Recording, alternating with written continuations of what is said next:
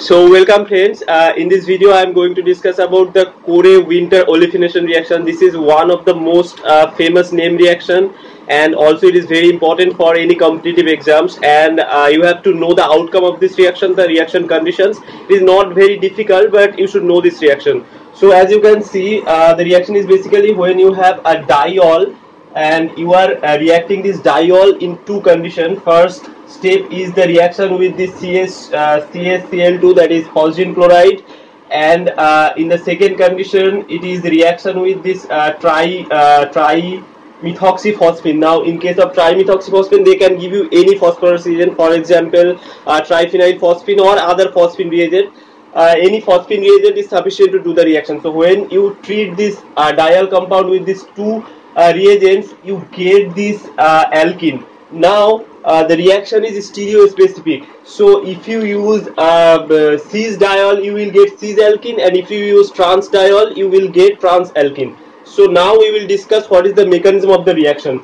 So the mechanism of the reaction is very simple. As you can see, this is your CaCl2. So when this diol react with this CaCl2, it will first attack here to kick off one chlorine, and then another OH group will also attack and it will also kick off another chlorine atom. So now this cyclic intermediate will be created. Okay, so this cyclic compound, it is called thionocarbonate. Okay, it is called thionocarbonate ring.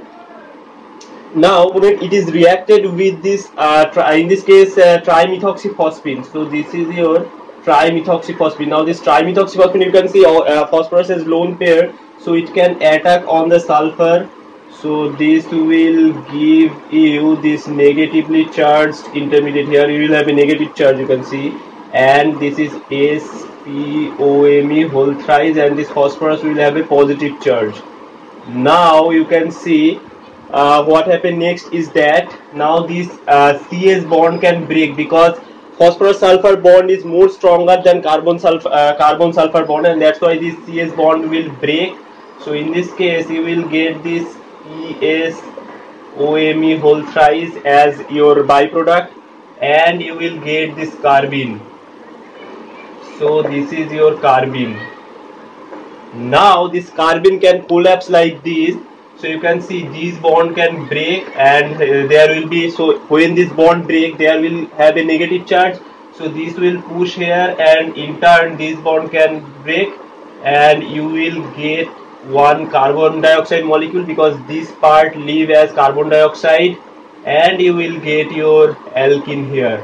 Now one thing you should note in this case is that throughout the reaction this center is remain intact. Only in this step these two bonds are breaking. Okay, so these centers are intact throughout the reaction, but when they are breaking, this is a single step, and that is a concerted step. So due to this concerted bond breaking step, this reaction is stereo specific, and the stereochemistry of the product will be dependent on whether you are starting with your cis diol or trans diol. For example, in this case I started with the cis diol, so that's why I get cis alkene.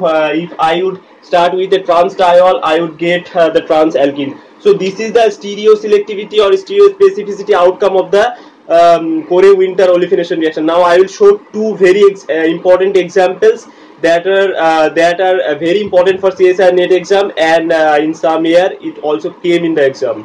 So this is very good example. You can see this cyclooctene. In this case, the cyclooctene is reacted with these two conditions. First, it is reacted with metachlorocarbenzoic acid. We will give epoxide, and that epoxide is opened in acidic medium. So you know, epoxide opening in acidic medium will give you the trans diol. So in this case, you will get this trans diol. Whereas if you do the same reaction with osmium tetroxide, you will get cis diol directly from this octene. Okay, so in this case you will get this cis diol.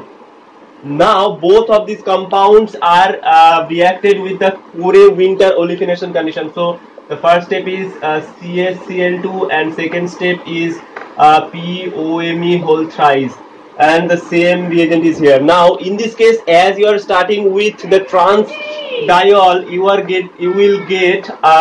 get your trans olefin. So in this case, the olefin is basically this one.